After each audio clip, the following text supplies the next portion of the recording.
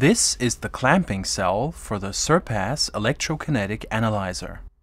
It's a measuring cell for analyzing flexible surfaces such as polymer foils or rigid samples such as semiconductor wafers. A great advantage of this cell is that it leaves a lot of space for your sample, so you can clamp in an entire wafer without destroying it, for example. This video is to show you how to mount your sample in the clamping cell and how to mount the cell in SurPASS. We are going to mount a flexible polymer foil. The samples are ideally mounted using a double-sided adhesive tape. Cut out the piece you need.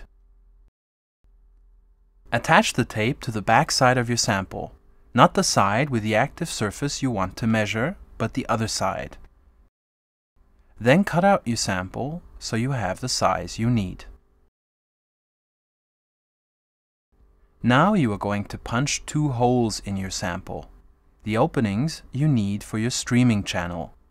This punching tool allows you to punch out the exact holes you need. Place the cutout sample in the punching tool with the active surface facing up.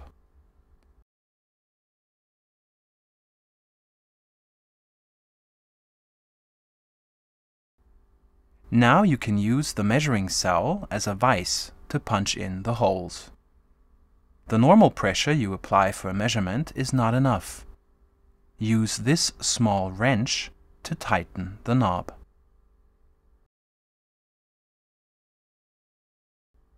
Now your sample is punched through.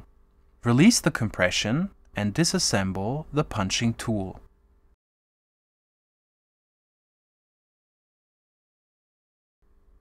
Now you have 2 holes in your sample, the 2 openings for the electrolyte feed.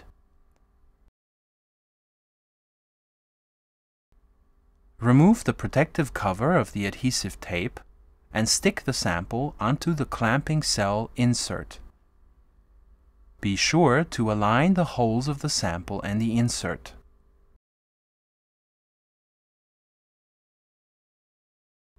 This area here is where your measurement will take place, so you need to create a measuring gap where the electrolyte can stream through.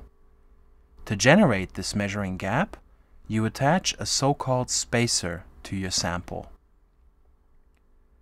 Prepare a second piece of sample and attach it to the planar side of this support plate here. Then place the support plate with the second sample on top of your first sample with a spacer. Now you have created a sample stack with a measuring gap between 2 sample surfaces. Place this sample stack into the recess of the clamping cell. The elevated areas of the support plate have to be on top to ensure that the applied pressure is evenly distributed.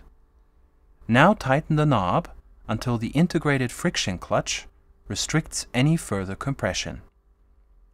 So, now your sample is fully mounted in the clamping cell.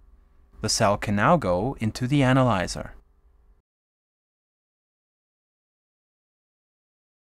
Place the measuring heads in the cell, red on the left, blue on the right. You can mount the clamping cell horizontally or vertically.